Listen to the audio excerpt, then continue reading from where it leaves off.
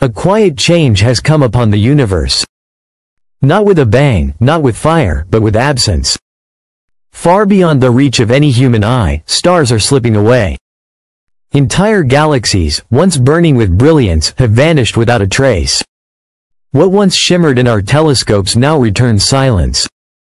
This is not illusion. This is not an error. This is a mystery written in light, and in the places where light no longer reaches. The most advanced eye humanity has ever built now stares into the dark. The James Webb Space Telescope peers deeper than any gaze before it. It sees the first galaxies, the infant light of creation, the ghosts of time. But among its revelations came something unexpected. Not a discovery, but a disappearance. Hundreds of trillions of stars, gone. Their light, once traveling for billions of years, no longer arrives. Not faded, not hidden. Simply no longer there. Where have they gone? How can so many suns vanish from the stage of existence? One possibility is concealment. That clouds of dust or invisible matter veil them from our view. Another is collapse, silent, slow, into black holes or cold embers. But the deeper fear is something else entirely. That the universe itself is expanding faster than light can keep up. That space is stretching, swallowing stars beyond our cosmic horizon. Every second, more galaxies cross that threshold. Their light can never reach us, not in 10 billion years, not ever. They still exist, but not for us. They are beyond reach, beyond contact, beyond memory. What we see now is only the echo of what once was. A universe racing away from itself. An ocean of stars draining into a future we cannot follow. The observable universe is shrinking. Not in size, but in meaning. What we can see is less than what is. And that gap grows wider with every heartbeat. Every night sky shows less than the night before. Not to the eye, but to the deepest instruments of science. We are watching the lights go out, not from dying stars, but from cosmic separation. It is not destruction. It is distance made eternal. A farewell written in silence and light. We live at a fragile crossroads in cosmic history. Able to see the universe. But only for a while. This moment, this sliver of cosmic awareness, is precious. We are witnesses to the last stars we may ever know. What will we do with that vision?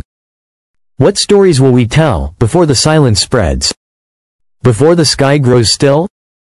Before even the memory of starlight begins to fade? And yet, amid the fading starlight, we remain.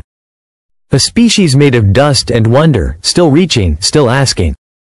Our telescopes stretch their arms into the void, hoping for an answer. But the answers now come slower, dimmer, farther. The past is all around us, light from a universe that no longer exists. We see galaxies as they were, not as they are. Each photon is a time traveler, a messenger from a vanished world. And every message takes longer to arrive. Some never will. There are galaxies whose light left before Earth was born, and still hasn't reached us. And there are galaxies whose last light has just arrived, never to send another. In this cosmic tide, we drift on a shrinking island of visibility. Our local group, the Milky Way, Andromeda, and a few dwarfs, is all we may ever touch. Beyond that? Silence, motion, separation without end. It is as if the universe is retreating from us, slowly locking its doors. Not out of malice, but by the nature of its design. The laws that shape galaxies are the same laws that isolate them. Dark energy, still mysterious, still misunderstood, drives this acceleration. It does not push. It does not pull. It expands space itself, stretching the fabric like breath in cold air. We cannot stop it. We cannot slow it. Our gravity is too weak. But within us burns something stars do not have, curiosity. A flame that no redshift can dim. So we build. We wonder. We launch signals into the dark. We ask questions the universe may never answer. But still, we ask. Because to be human is to seek. Even if the sky grows quiet, we carry its stories in our minds. Every vanished star still echoes in our mathematics. Every silent galaxy still dances in our simulations. And maybe, just maybe, there is something beyond all this loss. A pattern we haven't yet seen. A connection we haven't yet made.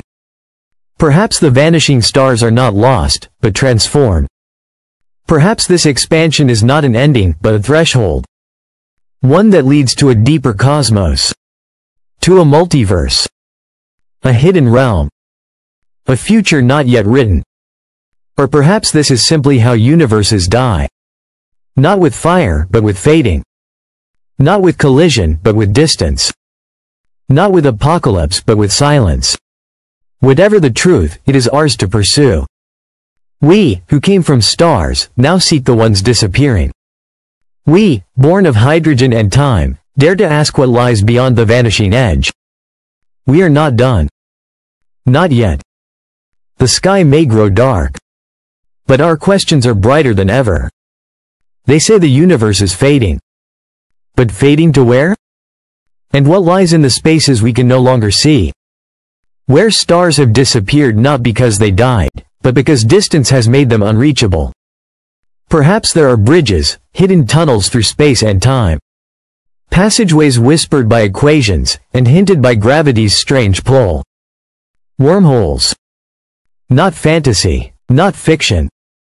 But mathematical possibilities, folded into the very shape of reality. Bends in space-time where the edges of distant galaxies might touch. Shortcuts where none should exist. Could they be real? Could the vanished stars still shine, through another path? The idea haunts physicists. It stirs the minds of dreamers. If the universe is retreating, then maybe we can slip through the cracks. Travel not forward, but inward. Not outward, but across dimensions. Quantum theories hint at more than we see. Not just a universe, but a multiverse. Infinite realities stacked like pages in a book we cannot yet read. Each one slightly different. Some dark. Some bright. Some where the stars never faded. Some where humanity never looked up. And some, maybe, where we found a way to cross the boundary. But the question remains, if we passed through, would we recognize what we find? Would another version of Earth greet us with familiar skies? Or would we enter a realm where physics has forgotten our names? Time may not flow forward there. Light may not behave like a wave. And life, if it exists, may not speak in DNA. And yet, this is the edge we stand on. A frontier not of planets but of perception. The further the cosmos fades, the deeper we must turn inward. Into mathematics. Into quantum fields. Into consciousness itself. Because maybe the answer isn't out there. Maybe it's in here. In the pattern of thought. In the symmetry of logic. In the strange unity between observer and observed. The deeper we look into the universe, the more it looks back. And sometimes, in that reflection, we glimpse something else. Not stars. Not galaxies. But intention. As if the cosmos is not just expanding, but dreaming. Dreaming through us. Dreaming in equations. Dreaming in the long silence after the stars go dark. So we listen. We build instruments not just of metal and glass, but of wonder. We map what remains. We imagine what lies beyond. Because even if the stars are fading, the story is not over. We are the story. We are the brief light